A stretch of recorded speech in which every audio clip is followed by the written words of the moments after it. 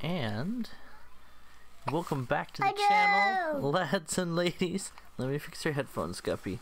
I got my toddler here with me. She's sitting on my lap, and I'm just going to discuss how to make a custom battle for those of you that don't know.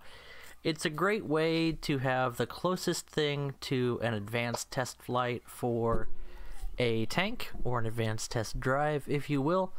So, let's say we want to play around with the Sherman Jumbo Cobra King. We put it in a lineup. We select the drop-down menu. Let's go ahead and go back just a bit so I can show you. So, under to battle, there's the battle type, drop-down menu. Click on custom battles. Always at the bottom right. Click create session.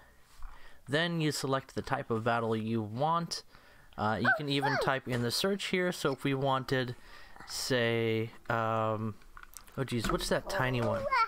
Let's do Kuban. So we want Kuban. We have the different game modes here. Domination. Yeah. Bye, baby. Hey, you're wrapped up in my cables. Okay. All right. Sorry. Battle, where there's pre-selected capture zones, I guess, and only two. You know what these game modes are. Hey, stop. You are not allowed to walk away with my headphones. Thank you. Okay.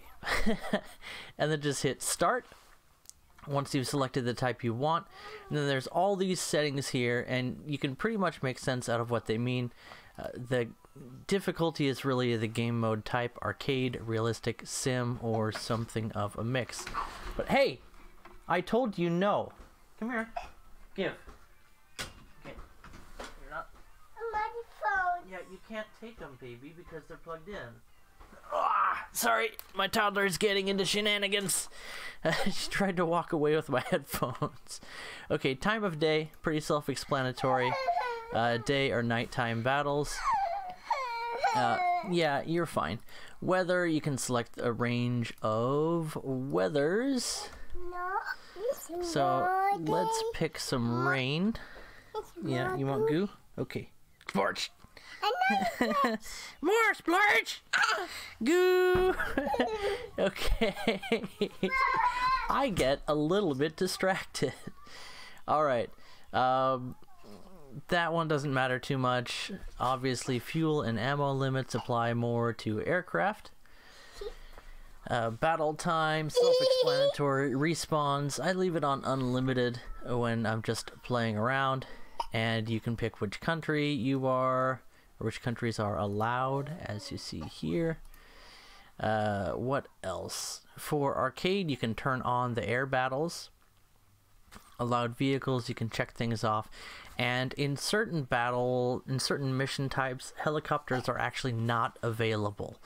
So that's something you need to keep in mind. You can set the BR range. Include bots, yes, if you want to practice against bots. I recommend it. They're a lot of fun. And for the Jumbo, we would be playing against rank 3 or rank 4 bots. And set the number of players. Again, self-explanatory.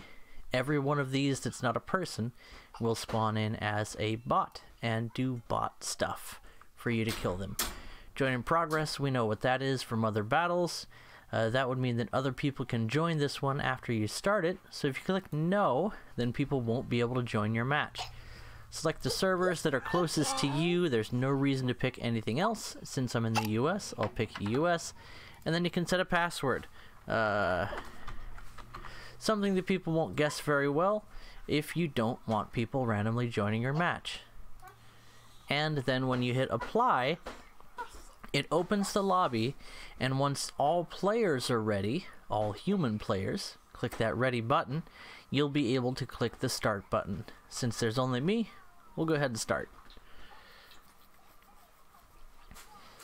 And now we're in an online custom battle that's entirely full of bots. So we can practice our gunnery, we can practice positioning, and we can even jump into an aircraft and practice things like close air support that I've talked about in another video. So this is how to set up a custom match against bots. It's the closest thing we have to an advanced test drive for all of the ground forces. And if you set yourself up in a realistic battle or an arcade battle with excuse me, the air battles turned on, then you can also practice aircraft stuff, close air support, and in certain game modes helicopters are available, although in many other game modes they are not. I believe they're not available in realistic tank custom battles at this time, and that is something to keep in mind. Anyway guys, hope you enjoyed this one, and as you see, we're starting out as though it's a regular match, and soon we'll see the enemy and be able to get some practice. This is also a great way to find different locations on any of the maps that you tend to get in your matches. Now if you excuse me, I got a baby to take care of. Catch you guys in the next video. Bye bye.